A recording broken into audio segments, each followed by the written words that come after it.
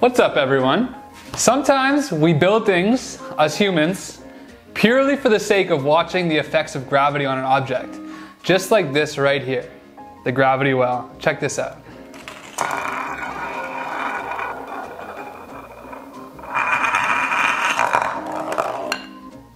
I've watched this countless times, and that last part where it goes around really quickly still is not getting old. It's still mesmerizing. And the coolest part about all of this is the whole thing is 3D printed. The only thing in this entire piece that is not 3D printed is these steel ball bearings, which you can buy from Amazon dirt cheap. So download the files, print them, and then come back and I will tell you how to put this thing together.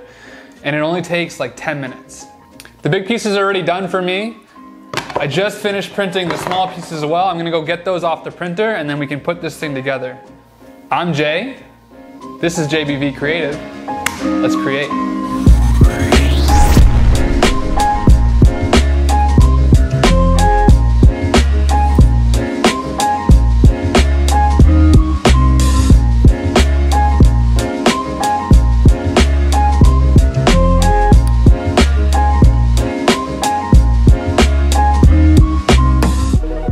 Before we get started, I just want to say a quick word about my sponsor for today's video, digitmakers.ca. They provided me with these massive 3 kilogram rolls of this eSun PLA+. As you can see, I've gone through an entire roll because these projects require lots of iterations, and I want to make sure that I'm doing the iterations so you don't have to waste any material when you're building these machines. So a huge thanks to digitmakers.ca. Let's get to the video. Okay, lots of parts. This took about 40 hours to print. I was printing at 0.2 millimeter layer height and a 0.4 millimeter nozzle. This piece right here, I printed at 0.1 millimeter layer height because you want to get those smooth steps on this inside track. But this is the only piece that you have to print at 0.1. Everything else is great at 0.2. The first thing we're gonna do is pop this onto the base. Take your dish, I don't know what to call this. We're gonna call it a dish, but it makes it sound way less cool than what it is. But take your dish, take your base, and this just pushes down right onto the base. And it's gonna be a little bit hard at first, but just give it some force and it will go.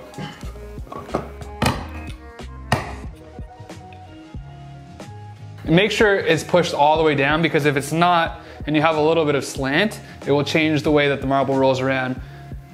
Not as satisfying.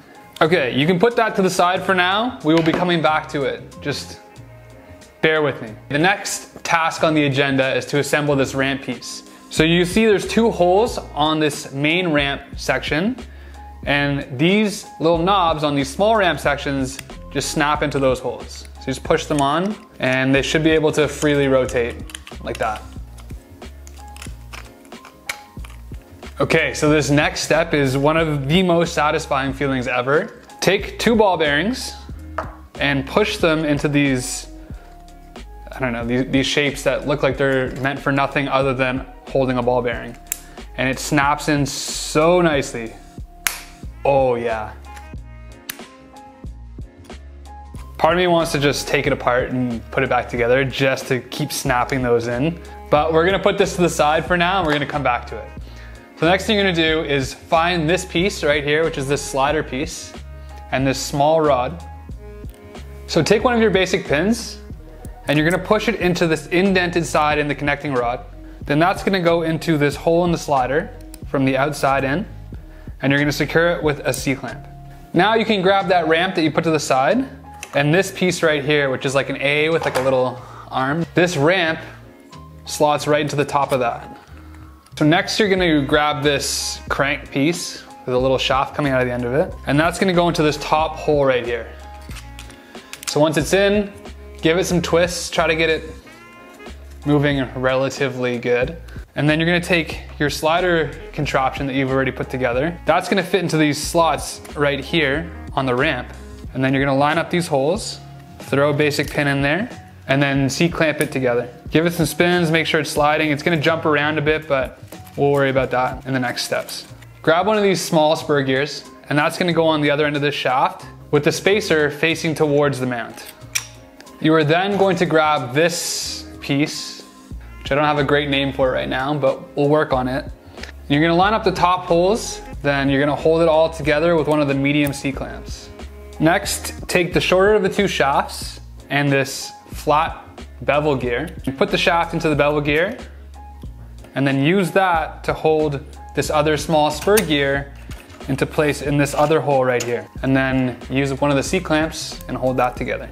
Give both of these gears some spins just to make sure that they're mostly moving, and we'll worry about getting them moving better later. But for now, this is good enough. Take this big shaft, a long one, and this bigger spur gear. And with this spacer facing up, slide the big spur gear in between these two pieces and line it up with the shaft in the center.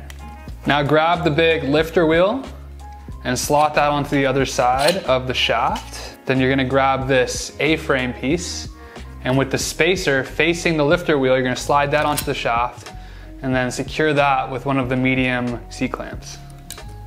Now it is time to push these snap fits into the base. So grab your base, line these up with the holes in the base, and then just kind of like pray a little bit and then push them in.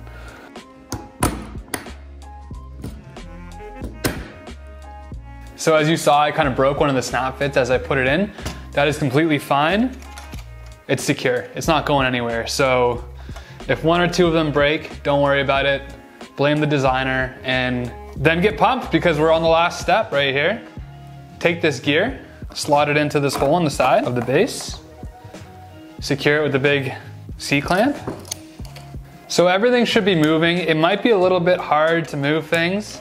Just give it some spins and everything will start to work in together. And then grab your ball bearings because it's time to watch gravity do its work.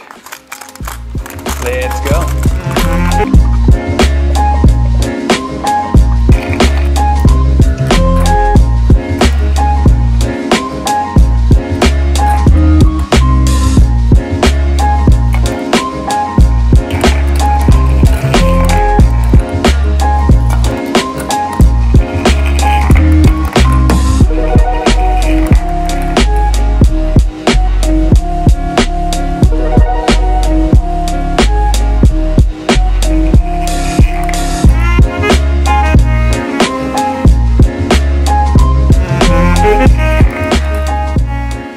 So there it is, the fully 3D printable gravity well marble machine. And if you didn't know that you needed a gravity well marble machine in your life, and now you need one, I apologize in advance, but the same thing happened to me. Luckily, I was able to take care of the design, so all you have to do is print it, put it together, and impress your friends and family. Thank you guys so much for following along. As always, tons of videos coming, so subscribe if you're interested, and I will see you in the next video.